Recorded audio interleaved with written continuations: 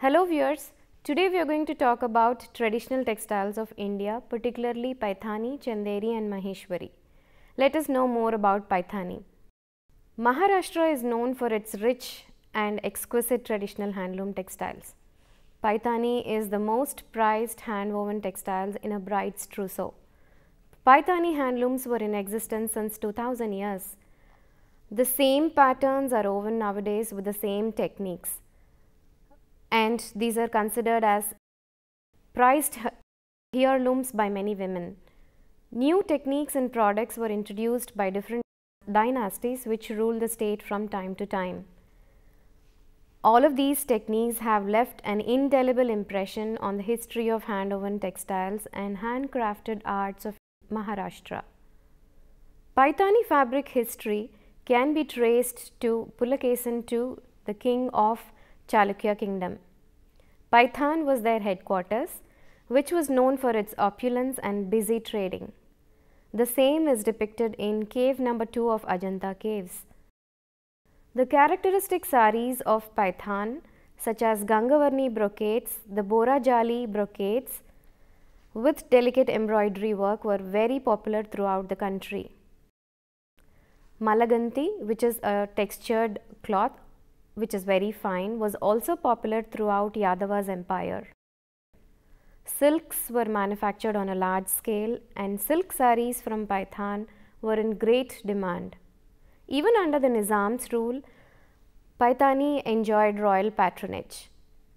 Nilofer, Nizam's daughter-in-law, is said to have introduced new motifs and designs to the border and pallu.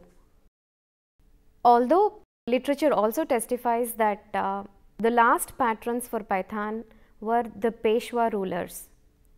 Men during that time wore stoles over their dhotis and kurtas, while the women wore Paithanis for weddings, festivals and religious ceremonies.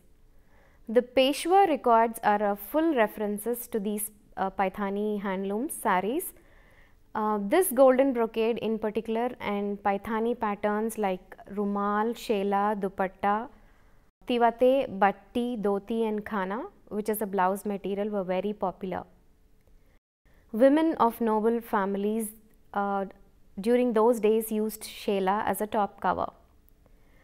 Shela is a long scarf made out of silk with intricate embroidery work.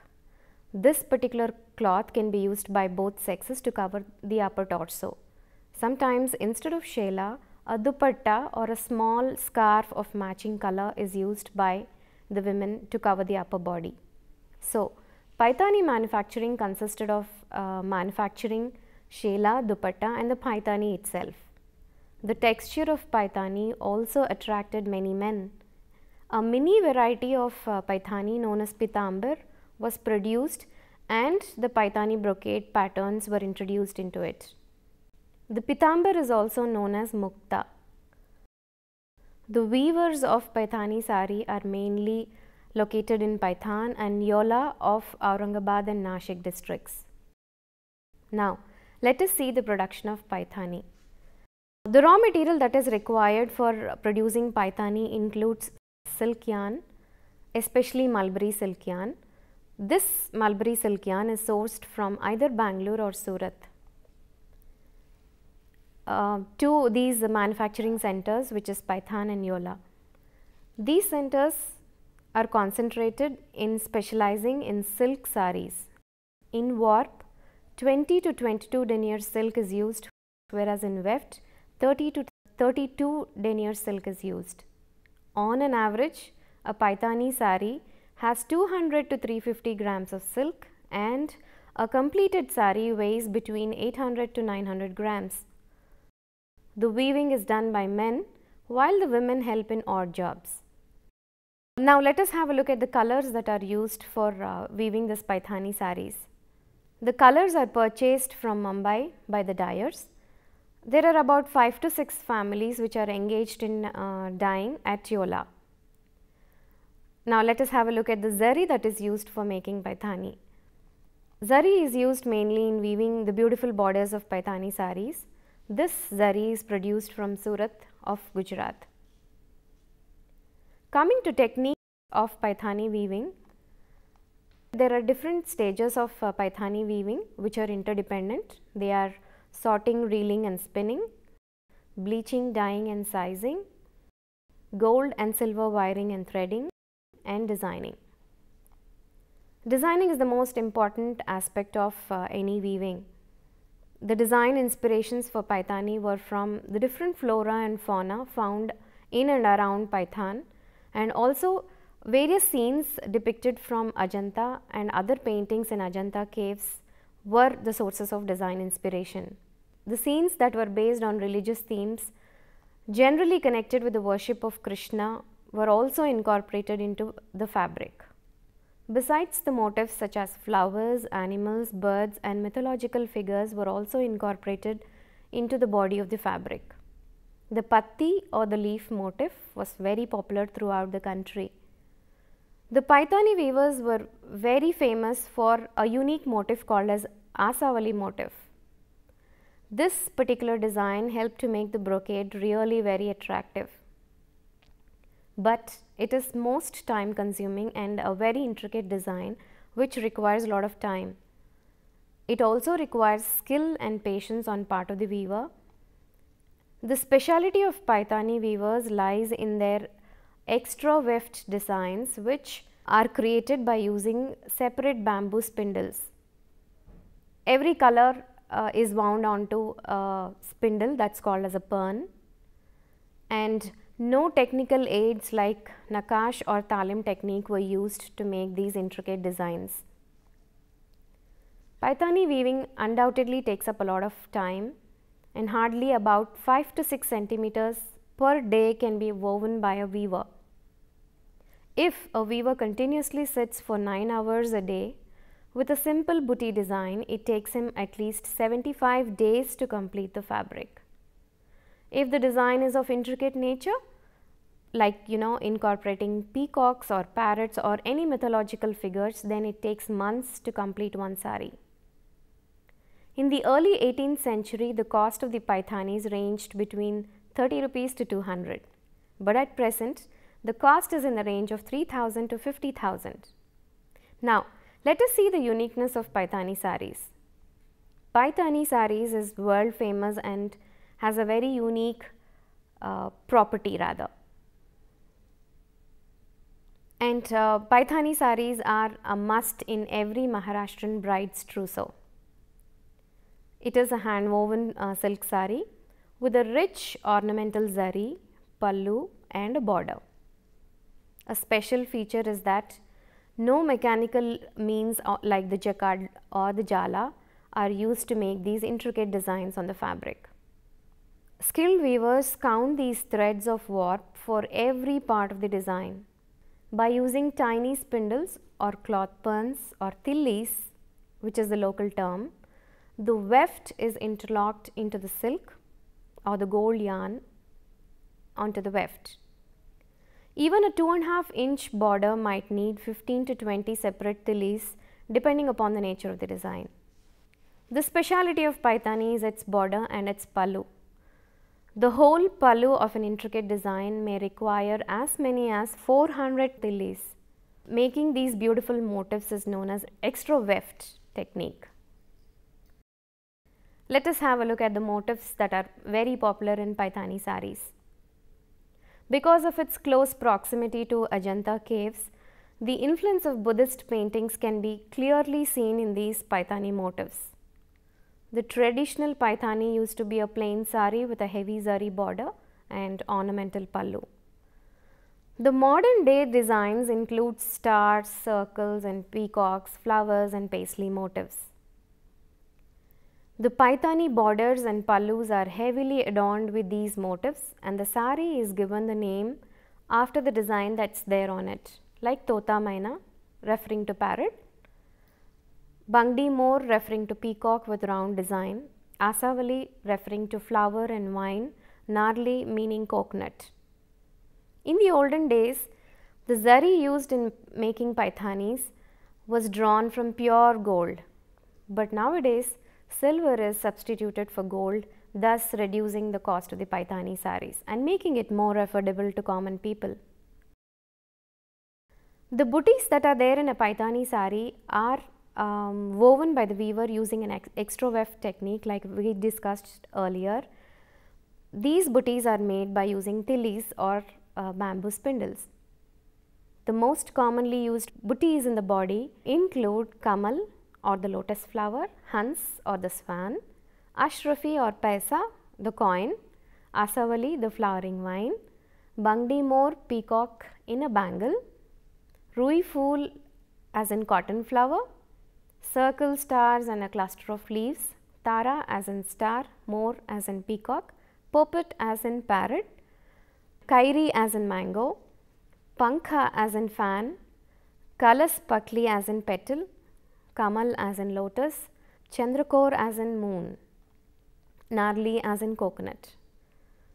Many of these innovative motifs and designs are found on the border and pallu in various sizes and patterns. Coming to pallu and border motifs, in the days of Peshwas, the borders and pallu were made with pure gold mixed with copper to give it more strength. The proportion used then was 1 kg of gold to 1 tola of copper. This combination was spun into a fine wire called as a zari. But nowadays, zari made of silver but coated with gold is used. The borders are created with interlocking weft technique, either with colored silk or zari. In the border woven with the zari, ground colored silk patterns are added as supplementary weft inlay against the zari, usually in the form of a flower or a creeping vine. Two types of borders are commonly seen, like the narali and the pankhi.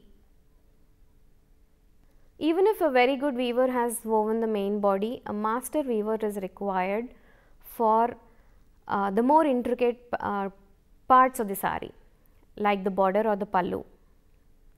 The Paithani sari is characterized by borders of an oblique square design and a pallu with a peacock design.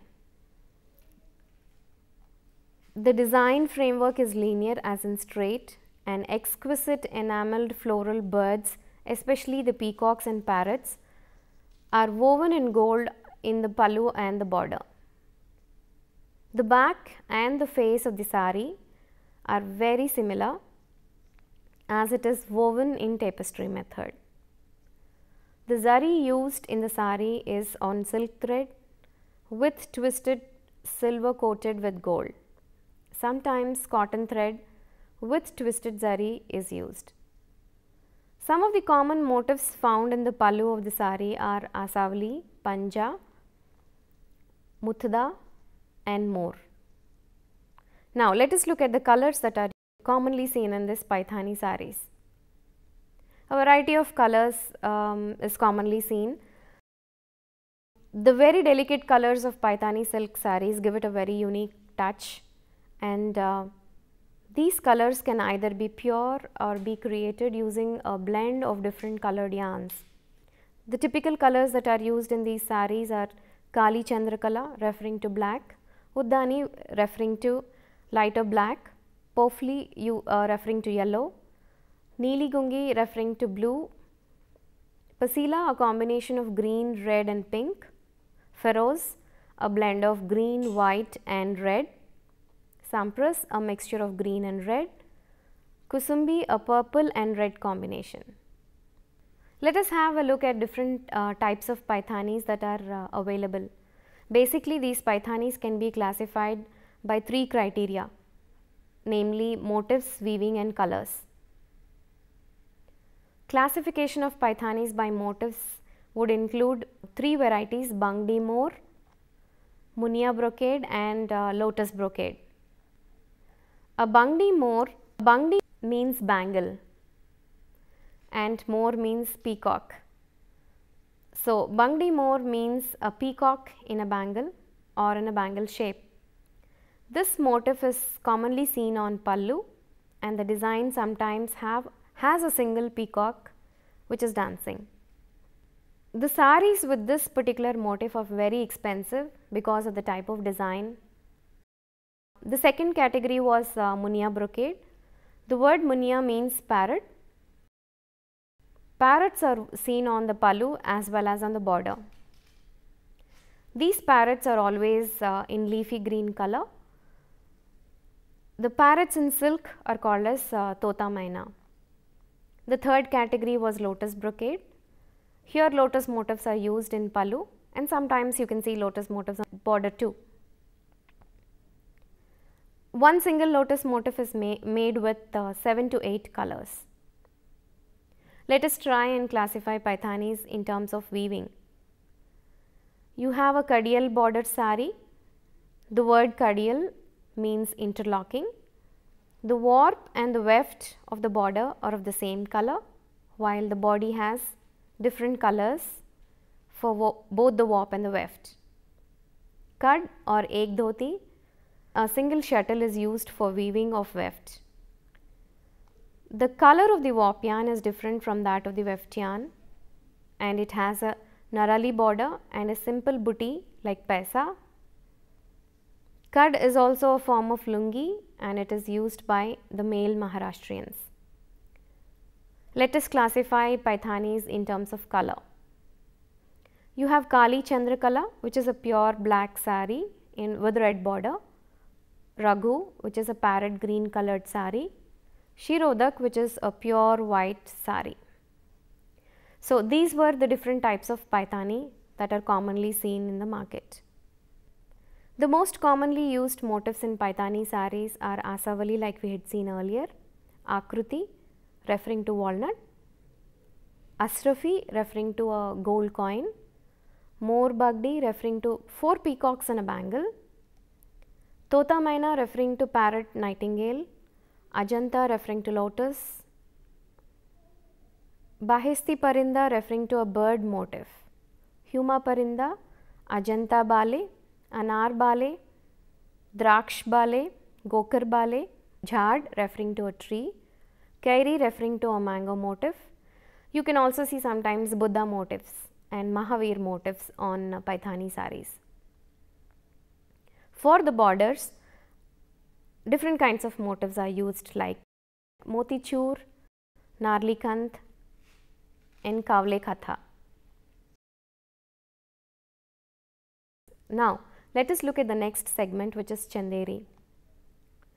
Chanderi is a town in Ashoknagar district of Madhya Pradesh. It is famous for its hand woven saris.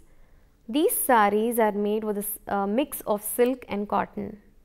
In the beginning, however, hand spun cotton warps and wefts were used for making Chanderi. The quality of yarn used was very fine as 300 count quality yarn was used.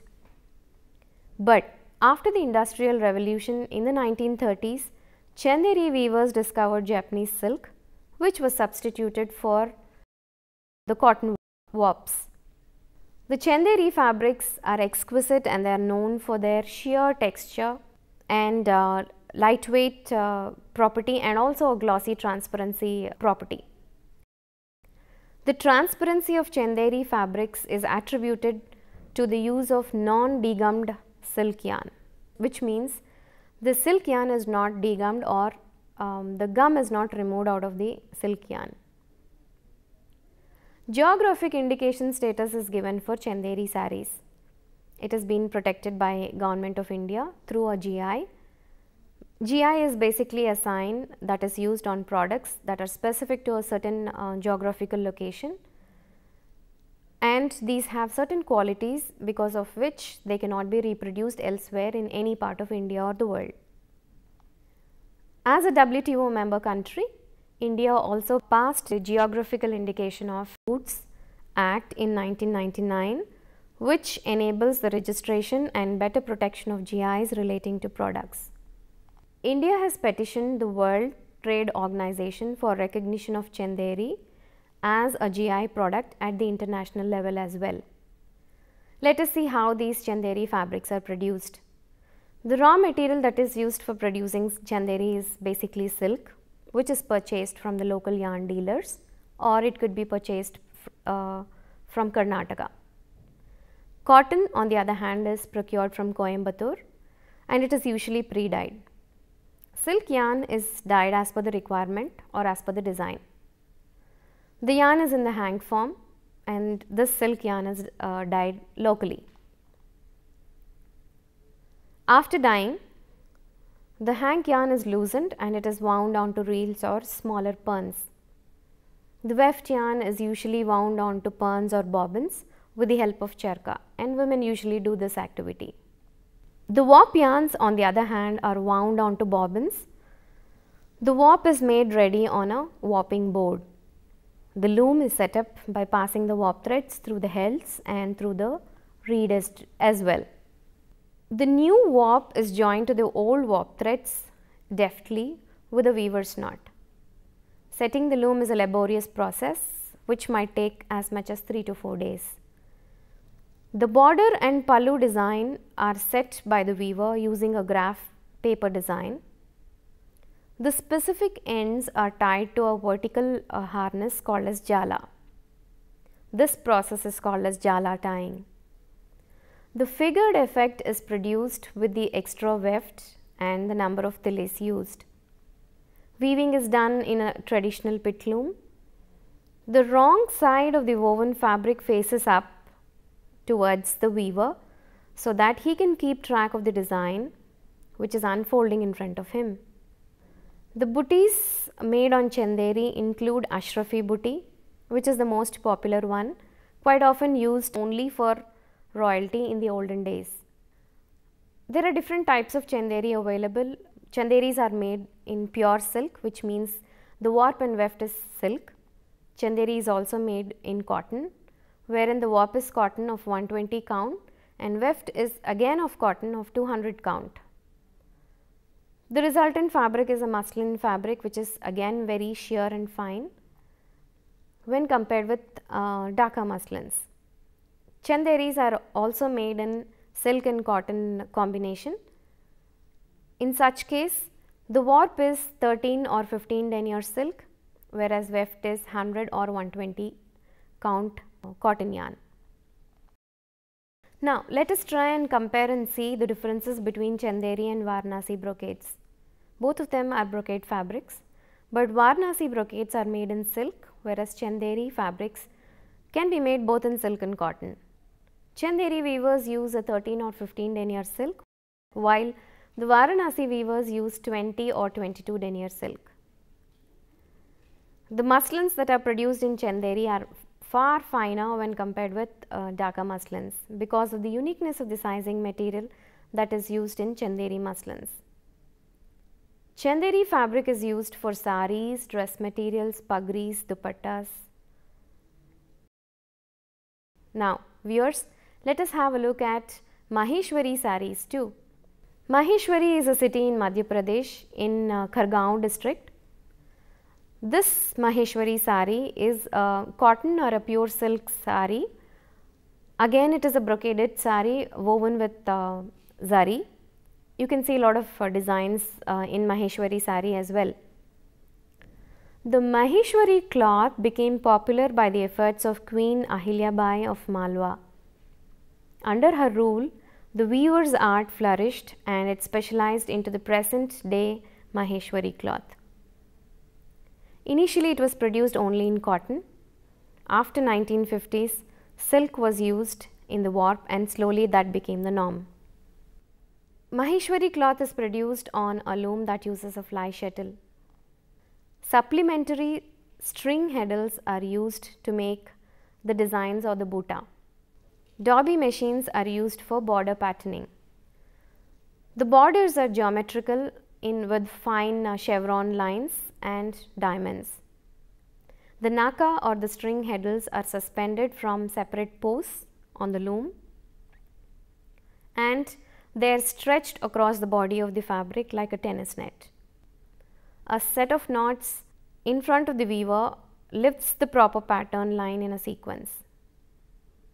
Since it is a string that sags down from the center, the wooden hammer like hooks hanging from the above secure the shed open and they keep the shed clean too, under which the weft is inserted. The buta is put in by hand with the bobbins of thread or the purns and most often it's the zari that is used for weft weaving. Once the weft is inserted, the naka shed is released and a row of plain weave goes in between the rows of the butta work. The weavers work on the back of the cloth and always have the work covered by some cloth or other to protect it from dust and dirt. The classic Maheshwari is a silk or cotton fabric with narrow zari border.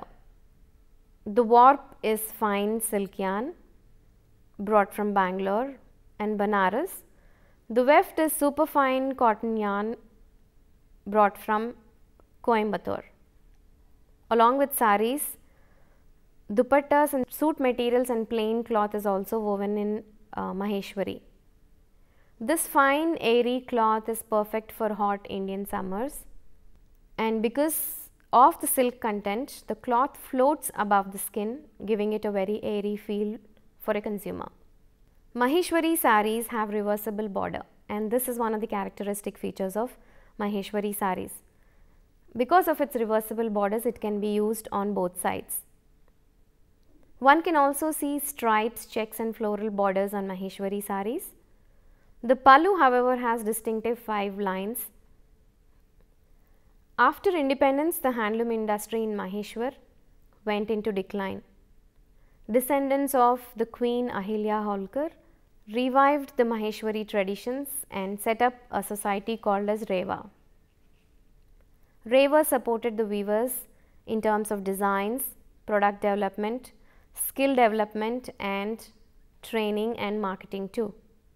Apart from sarees, stoles and dupattas are also produced by the Reva society. Let us look at some of the designs in Maheshwari sarees. It includes chatai, the mat pattern, chameli ka phool inspired by chameli flower, eant pattern inspired from a brick, and hira inspired from a diamond. These motifs and designs have not lost their prestigious place on the Maheshwari sarees, and they are still commonly used designs by the weavers. There are 5 different varieties of Maheshwari sarees, which include Chandrakala, Baigani Chandrakala, Chandratara, Beli and Parbi. The Chandrakala and Baigani Chandrakala are the plain kind, but the Chandratara, Beli and Parbi fall under the striped or checked pattern. So viewers, we have seen so far about 3 important textiles in India: the Paithani, the Chanderi and Maheshwari sarees. Hope you were able to enjoy this lesson. Thank you.